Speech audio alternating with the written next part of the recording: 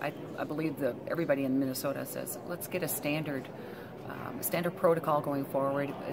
What has been done in the past is not necessarily what we should be doing going forward. And clearly it has been abused. I think that it's been abusive. I've used that term very a lot here lately. And so it's time to look at it with a fresh lens and say, we can do something appropriate, and we want to make sure that we are continuing with good governance. The authority members, the commissioners, bring them back into the Senate chamber and have them confirmed like all the other commissioners. There's a lot we can do. So we are creating a bill.